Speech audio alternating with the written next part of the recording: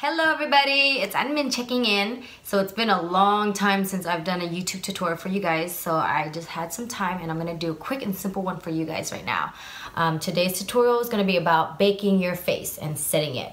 The main reason why you want to bake your face is because when you're going to work, you go out in the sun, you sweat all day, you do all these activities, and your makeup tends to like move around and start to smudge, and you're gonna get a lot of creases when you smile and laugh throughout the whole day. So this technique will show you how to keep your makeup in place and make sure that it's set and it does not move at all. So let's start by using this RCMA translucent powder. This powder you can get at beautylish.com. It's there's no color, so don't worry about it like changing the color of your foundation or whatnot. So I'm gonna get a lot of it, pour it into this cap right here, and then get a brush. You can use a beauty blender, but I like to use a brush because the beauty blender just, you know, collects a lot of dust, and I don't know, I'm just more comfortable with this. So you're gonna get a lot of it, tap it off, and then put it under the areas or in the areas where you want to bake your face. So I'm gonna put it underneath my eye, right there, and you're gonna put like a lot of it. So this technique is used especially when you're performing for performers, musicians.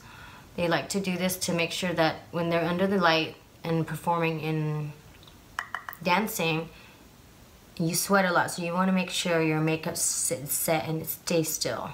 Does not move anywhere, does not want to bother you, so you don't have to touch up. So put a lot, and put it on your chin so it stands out. These are the focal points. You can put it anywhere else you want to make it stand out and set, but you know, other places like your jaw, it's not necessary.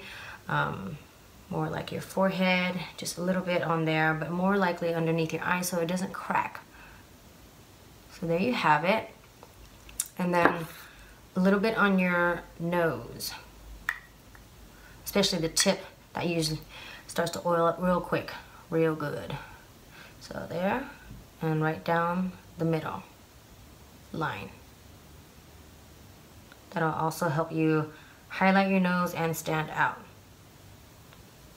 So once you put on the translucent powder on the areas you want to set, you're gonna wanna wait like 15-30 minutes, or you can do this whole process before the shadows and the lipstick, but after the foundation.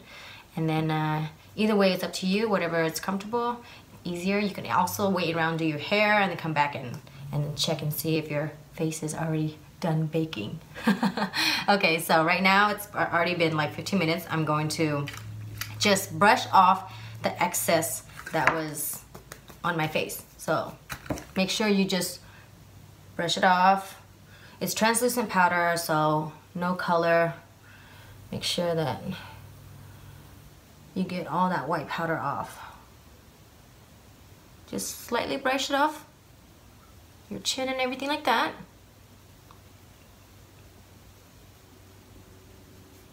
Missing any areas, get in there real close. All right, so it's like super white right now because it's translucent powder, but don't worry about it. This will set, and then you can start locking your face up together. Okay. So just brush off the excess powder. This will keep your makeup solid all day. Like, it won't even give you like cracks here underneath or wrinkles whenever you smile, or like make all that funky face when you're out. Once you've done that, you can start blending your face, getting some color in there, and blush it up however you like. Add a little color to bring focus to your T-zone. Okay, so that's how you bake your face. Right now it's set to go. You can go out into the sun, you can go jogging, go swimming. I don't know about swimming, but you can go out there and do whatever you want without having to worry that your makeup's going to melt and start smudging and all that yucky stuff. So I hope this was very useful. Thank you so much for watching, and don't forget to subscribe. Okay, thank you so much. Any questions, please let me know below or inbox me at unmin@unmin.net. Thank you so much.